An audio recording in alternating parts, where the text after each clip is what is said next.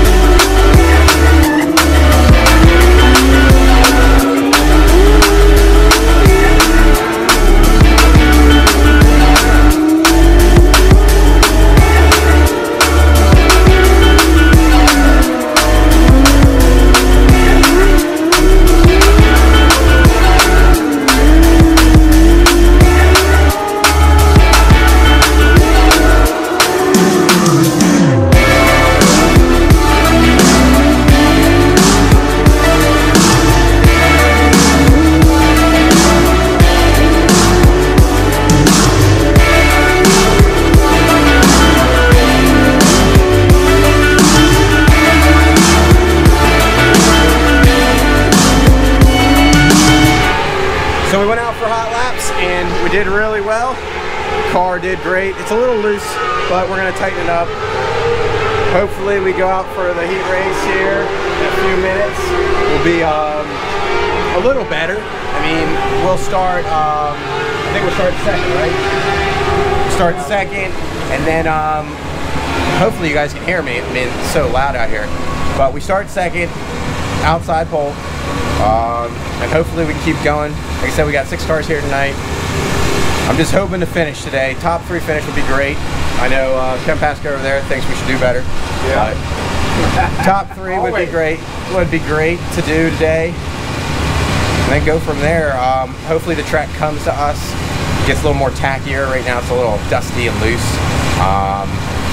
We may have to tighten it up before we go out, but we'll see if they throw water down before they have the heat races or not. But until next time, I'll put you guys in the car. I forgot to put you guys in the car to start out, but I'm gonna throw my other GoPro in there, and maybe you guys get some live action shots. If not, Ken Pasco's videotaping. So let's cross our fingers. So, as you know, we didn't get the heat race on film. Sorry, my bad. It's bad, all right. We don't have the heat race available, and let me just tell you, it was exciting. We started on the outside pole, like I said, but then apparently we were going green, and I wasn't ready, and I went right to the back, all 6 cars, 6th place, and I recovered a little bit, and I made myself all the way back up to 3rd and catching the leaders, but ran out of time. So hopefully we get back out there, we'll figure out when we go green, and maybe the camera will actually work this time. Maybe? Yes. Hopefully. We will have the camera working this time. We will have the camera working. You heard it, you heard it from the man first. You heard it here, okay? The camera will be working for this heat race, so, I mean, feature race.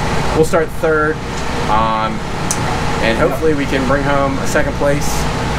Maybe a 1st. I'm hoping for a 1st, but you know what? There's tough competition out here. Okay, so let's just try to bring the car home in one piece. You guys missed it, but we had a little damage on our car. I popped it out, lost a couple bolts, fixed it up, but we're ready to go for the feature here. Probably in the next couple hours, probably an hour from now, with all the weather going on. But stay tuned, guys. Hopefully you guys will see that. Hopefully Ken Pasco gets with the program. Yes, puts it on there.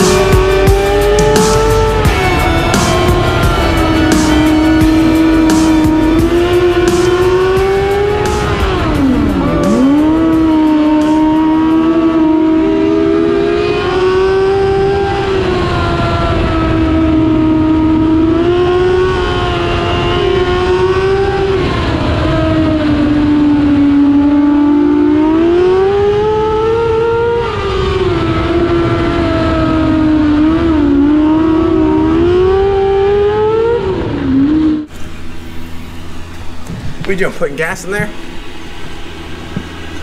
Does that take gas or diesel?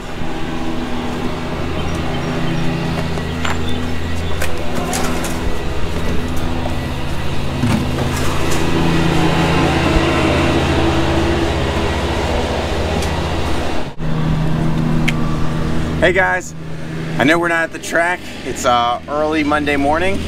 We left the track, I guess, late Saturday night. And then we got home early Sunday morning, so yesterday was busy. We had a bunch of family stuff going on, so I wasn't able to finish the vlog. But race recap real quick. We started third, right Maverick? We started third. Car was a little loose. We got spun out, and then went all the way to the back of the pack. Made ourselves up to fifth, and then we were fighting for fourth, going to the checker flag. And I think a couple more laps we would have gained on the field again. Maybe got up to fourth and third.